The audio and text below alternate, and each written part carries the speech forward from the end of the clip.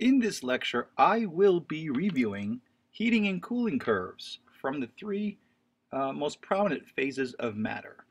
So we're going to deal with solids. Let's say we deal with water first, H2O solid to H2O liquid to H2O gas.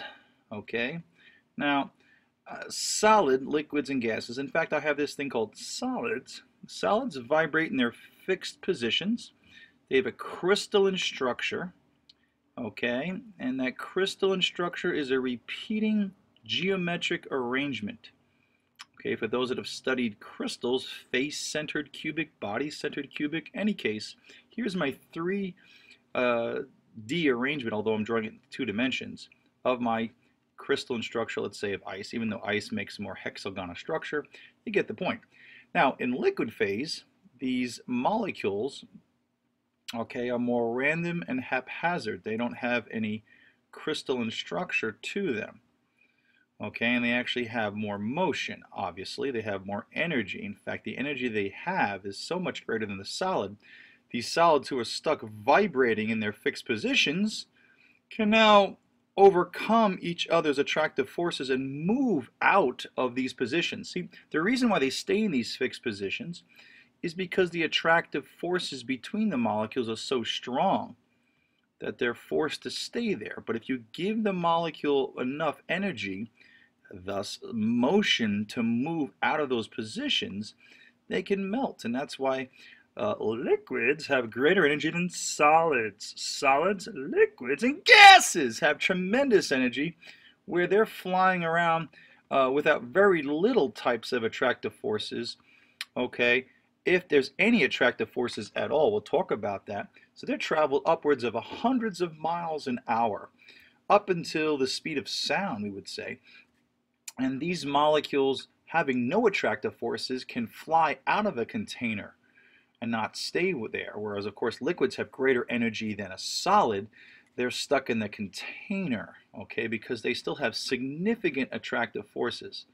And of course, the greatest attractive forces are in the crystalline structure. So clearly, energy is needed to make this happen. Okay, and we've talked about this being an endothermic process.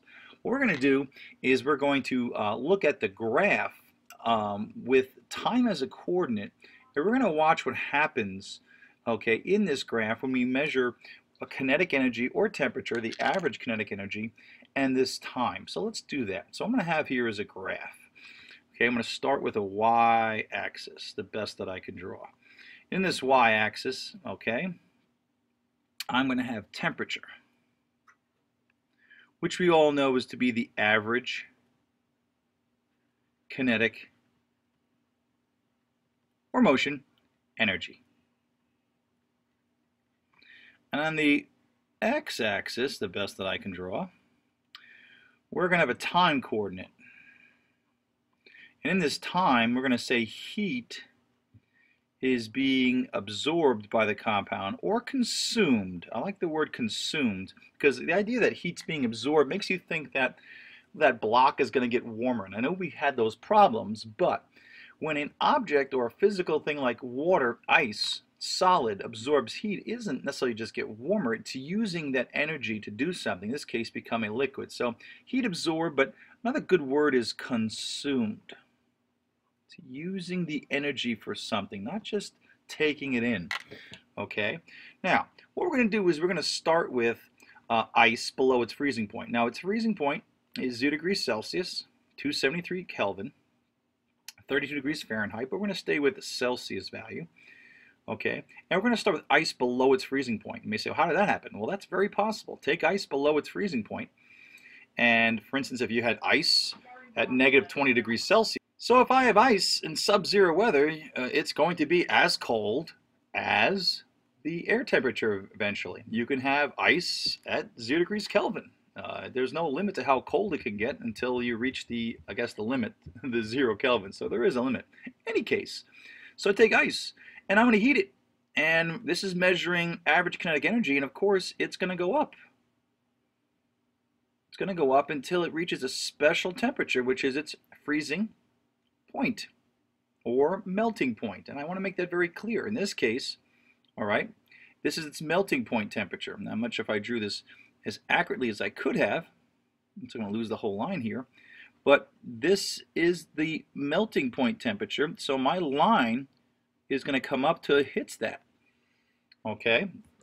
Now, once it hits its melting point or freezing point, again, those are the same temperature. It depends on which way we're going. Since we're talking about a solid, okay, an ice below its freezing point, so we have a solid,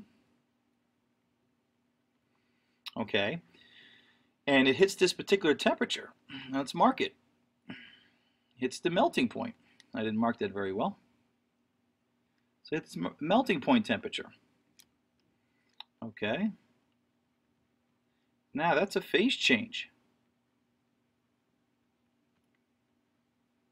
You say, well, that point is melting. Well, actually, it's the temperature.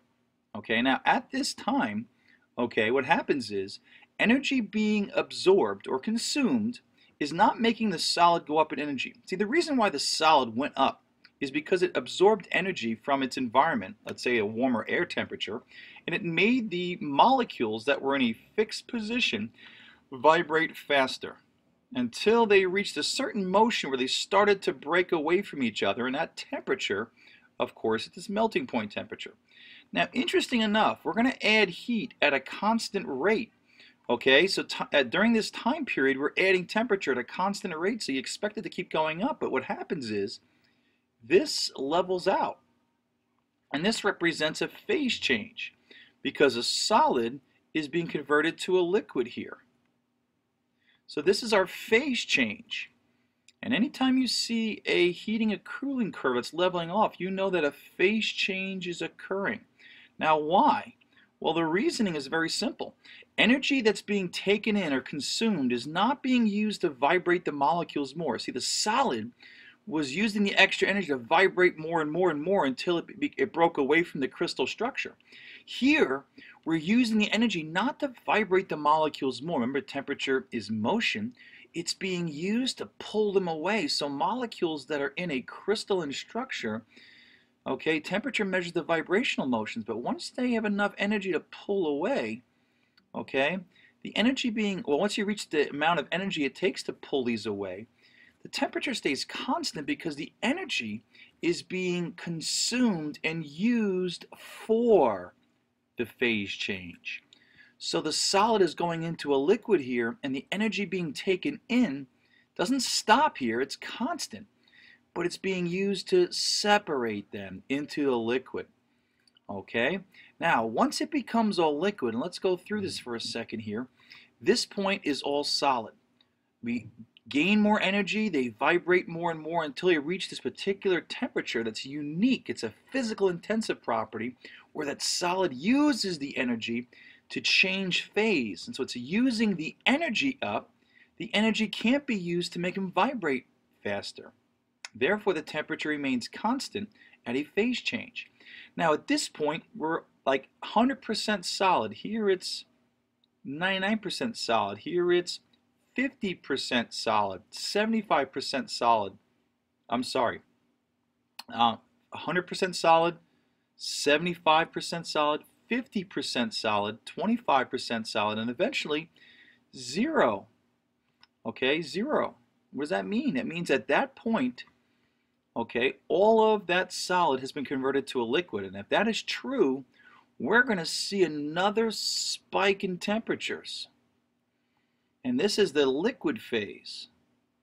Notice the pure phases have spikes in temperatures because they're not using the energy, or they're only using the energy to make them vibrate faster. So as you add more energy per time, remember this is energy absorbed at a constant rate. So as we add more energy into the system, this could be a hot plate on top of, a beaker on top of a hot plate. So as we add energy, once the phase change is over, the liquid can use all the energy to guess what? Move faster, faster, and faster, and the thermometer picks up those increasingly higher vibrational energies. But just as before with the solid, the liquid is going to level out again.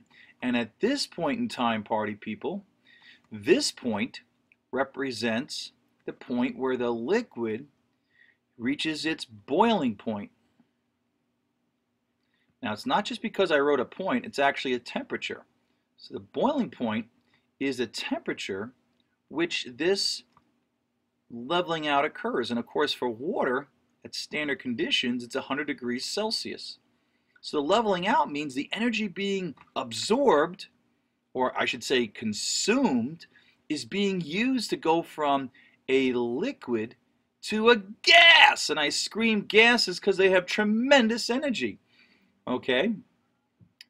And you notice it levels out. So we would say that the energy being taken in is consumed to use a liquid. Now liquids, okay, don't have the three-dimensional structure and definitely have more motion than a solid, but they still attract each other and they still are close to each other. A gas, this molecule has enough energy to pull away from the attractive forces that keep a liquid together, and gases typically don't have any that many attractive forces. So at this point, we would say the liquid has completely turned into a gas, and you probably have guessed it, this goes all the way up. And there is truly no limit to how hot a gas can get.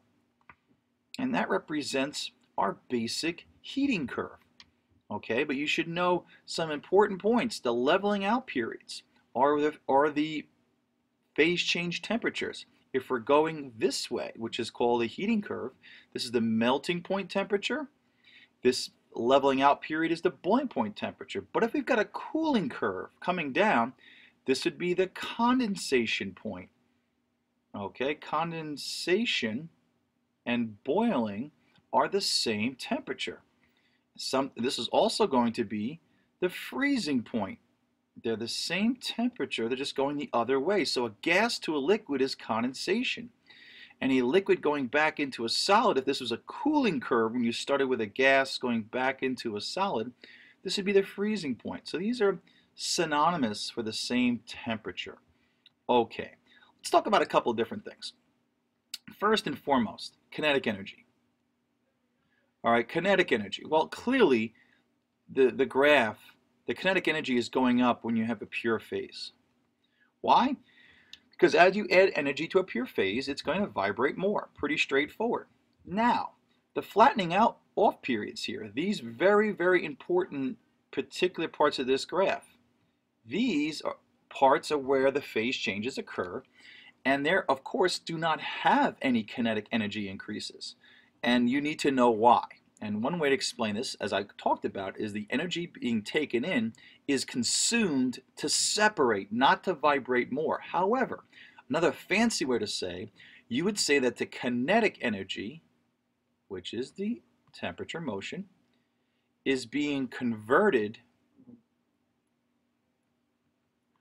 to potential energy.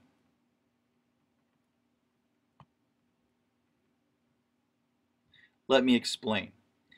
Here the energy is being taken in to separate a solid from its crystal lattice to a liquid. And the kinetic motion energy that's being used is transferred to potential. See, a liquid has a lot more potential to move than a solid. Even though the temperature is staying constant, the only way to explain that we're adding energy at a constant rate, yet the temperature stays constant, is we're putting energy into the potential. See, there's two forms of energy. There's kinetic and there's potential.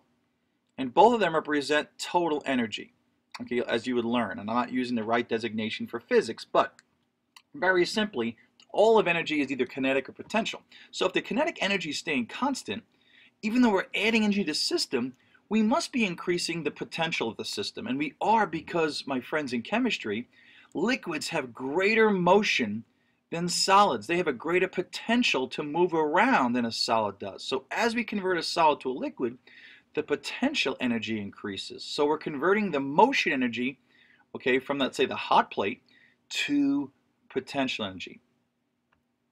Okay, here we're converting the liquid, okay, into a gas that's traveling so fast. And gases have more potential than a liquid. So my friends here, it's even the potential is even increasing even more. Notice this line is longer. This second line will always be longer because if this is the energy being absorbed in a constant rate, it's going to take a lot more energy to make a liquid into a gas because there's a tremendous increase in potential energy. Gases are leaving the system, moving around hundreds of miles an hour. Okay, so the kinetic energy increases here, here, here, remains constant here and here because of the what? Conversion of kinetic to potential. Now, you might think that that must mean that potential energy doesn't occur here, here, or here increases, and that would be wrong. Okay?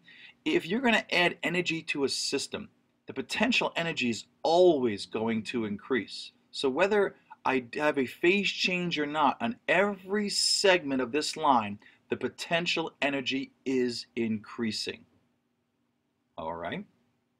Now, in a cooling curve, the potential energy of every segment is decreasing, but decreasing the greatest at these levels.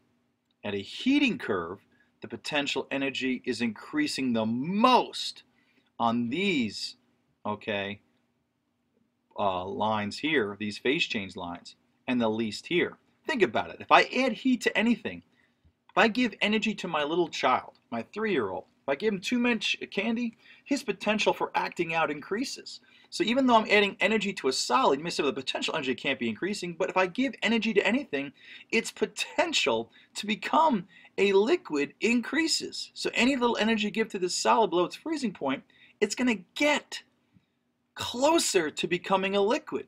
Same thing here. As I add energy to a liquid, its potential to become a gas increases. And if you just give energy to a gas, its potential also increases. So anytime you add energy, potential energy has to increase. And if you go the other way, as energy is released in a cooling curve, going from a gas downward, energy, the potential energy decreases at every segment. All right, so those are the basics. Now let's go over some major understandings too. Obviously, we're climbing the energy ladder. Okay, so if we're going this way up the ladder, clearly gases have a higher energy than liquids or solids. So this is an endothermic movement from a solid liquid to a gas. That's a very nice visual. Okay, and if you're going down from a high energy to low energy, you have to release the energy. This is exothermic. So I always tell my students, if you draw this out, gases higher, liquids lower, solids low, you're going to get a nice visual to see that energy has to be released. You know, gas going to a liquid is exothermic. Condensation is exothermic. You ever see those fights scenes in movies where a guy's fighting in a factory and a guy pulls a hose that's full of steam and he puts it in the guy's face and he's hurting for a while? Well, steam is going to burn you. Potentially could burn a hole through you if it's hot enough, because there's no limit to how hot a gas can get. Why does it burn? It gives its extra energy to your body, and guess what? What you're left with is liquid water at the end. And liquid going to a solid, believe it or not, freezing is exothermic. When it snows out, which is really a gas going to a solid called depositioning, is also exothermic. When it starts snowing out, it gets a little bit warmer than places where it's not snowing. Okay, so something to think about. And also we have these positions on the graph. Let's make some magenta areas. This is the place where the solid first begins to get heated. This is the position where the solid first begins to melt. This is where the solid has completely melted and now a complete liquid. This is the place for the helpful hardware store. No, this is the place where, too much TV. This is the place where the liquid starts to boil, okay, convert into a gas, and this is where the liquid has completely turned into a gas, and this is a gas being heated. So those are important points, and sometimes they'll ask you time frames between them. So from this point, so from the time period, let's make this 4 minutes, to the point where the solid first begins to melt, to the point where the liquid just starts to boil, how much time is that? Well, this could be 4, this could be, let's say 12, and that would be 8 minutes in between. And if I said that there was 100 joules of energy per minute being absorbed, and you knew there was 8 minutes transpired between these 2 points, you would say that there was what? 800 joules of energy needed to go from this position to this position. Okay, not a very difficult topic. Hopefully you're looking at the demonstration that I have posted above this, where I time-lapsed a ice into water. It's taking forever to load, but that's what I want you to look at, and you can compare that, and hopefully you get something out of that. Okay, these are the basics of a heating and or cooling curve.